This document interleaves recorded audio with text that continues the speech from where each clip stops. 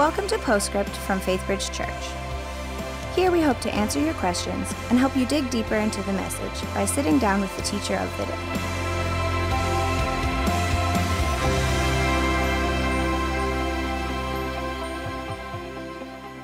Hi, and welcome to Postscript. I'm Luann Riley, Grow Group Director, and I'm here with Care and Bridging Pastor Dan Slagle and Executive Pastor Brian McGown.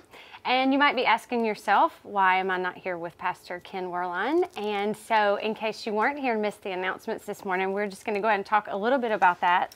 Brian, Can you give us an update on Pastor Ken? So this past Thursday, for those of you that didn't receive the update via email or Facebook, Ken had emergency heart surgery where he had an artery that was 99% blocked, cleared, and put a stent in, and thankfully the surgery was a tremendous success, and so we're all praising God for that he's home Friday afternoon doing well. I saw him on Saturday, and he said he had the best sleep he's had in 10 years, and so we're praising God for that good news. That's such good news. And so what does that mean for Faithbridge, just in terms of him taking some time off? What will that look like?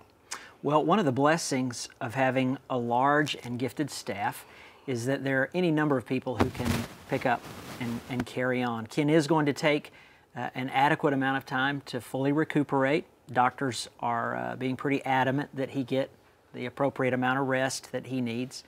But our preaching plan has been in place for a long, long time. And our preaching team will just keep moving things forward, and the church will just keep moving forward. I think it's a testimony to Ken's leadership that even when he's not here, things keep moving as they should. Great. Awesome. And thank you guys for all your prayers and concern for Pastor Ken. And so let's talk a little bit about the sermon today that we were blessed to be able to hear, thanks to the video and his preview. Just some practical questions for you. When you look at your finances, what are some practical steps that you can begin to get some breathing room in your life? I think probably the first thing is to first take an assessment of your finances. A lot of people kind of had an idea of how much they make, but they have no idea of how much they spend, and then they sort of look up and they realize, wow, we're in debt. And so I think my first piece of advice would be to get a piece of software, whether it's Mint.com or QuickBooks or something, where you actually can have your hands on the financial throttles of your world. You see how much you make, you see how much there's going out, and at the end of the day, you can see if you're spending more than you're making or spending less than you're making. And I think that's then and only then can you really understand what your situation is, and then make adjustments to give yourself breathing room.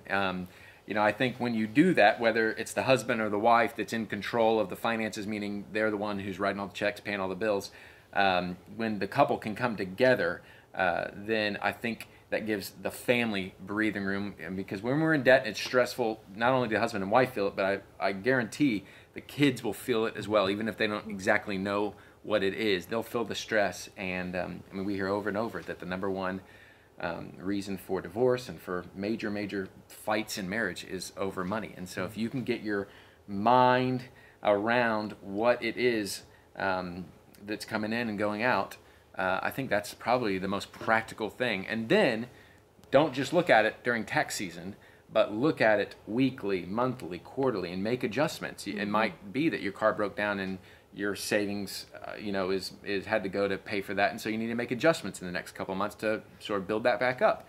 And it's a lot of work. I think for many, it's like working out. You know, January 1st, you want to work out, you want to get in shape. You know, I think it's the same thing.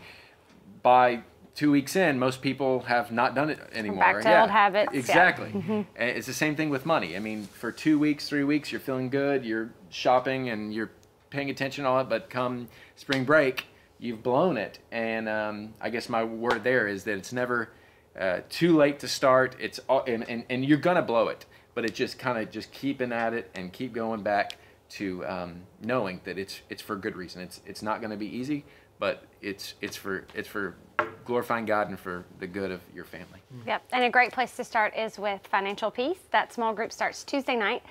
You can find out more about it at faithbridge.org/FPU, and we would love to have you join us for that as well. Okay, so looking further into the 5 keys that Pastor Ken preached on today, one of the ones that stuck out to me was living joyfully where in God's provisions. Sure. And being content. Right. Can you speak to us a little bit about how that can look regardless of where you are in your financial story? Sure.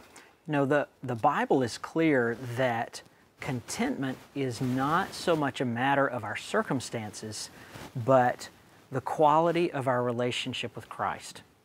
Circumstances are going to change sometimes on an hourly basis.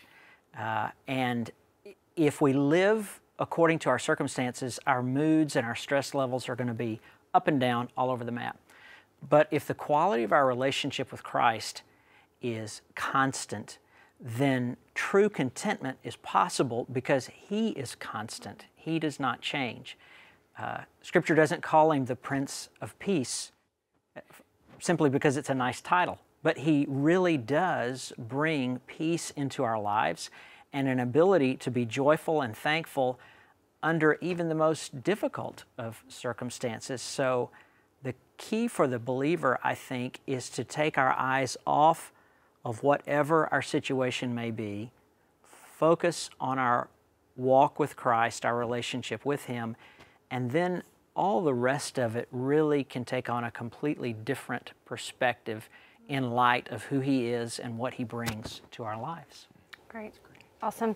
And I'm certainly grateful for the leadership that both of you provide. So thank you for being here with us today. And thank you for joining us for Postscript. We'll see you back here next week. Thanks for joining us for Postscript. Help us keep the podcast interactive by submitting your questions during the morning services. Learn more at faithbridge.org/postscript.